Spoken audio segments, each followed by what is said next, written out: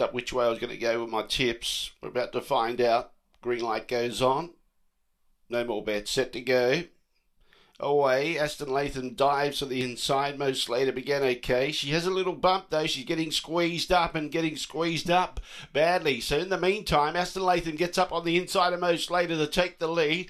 Imperial Master maybe Wong out wider as Night Show, but now Aston Latham stretches right out. It's going to be too good. Good go for the Miners. Limburg Blaze, Mo Slater may be wrong. I think in that order. Reality in Irwin Bale, Imperial Master Night Show, not too far away at the tail end of the field, but another winner for Chloe Vandermeer, brings up a double. Aston Latham used the inside really well, pushed Irwin Bale out the way. Mo Slater was bumped by Maybe Wrong in the early part of the race, and that lost her momentum, and Aston Latham was able to get up on the inside and then took control. It's 1, 3, 4 and 6. 1, 3,